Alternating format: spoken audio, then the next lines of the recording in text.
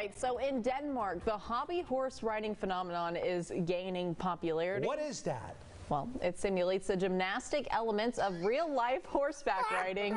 Hey, it's said to be physically demanding. Riders show off their galloping, jumping, and prancing skills, and the competition is tough.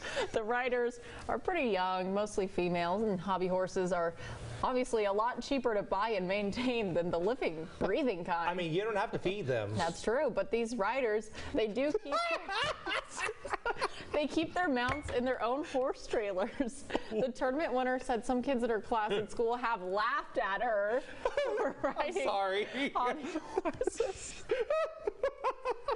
She said they probably won't be laughing now that she has a medal, so she showed us. Yeah, she really I like did. the instructor. Oh, look at the instructor. Look, this is how you gallop, girls.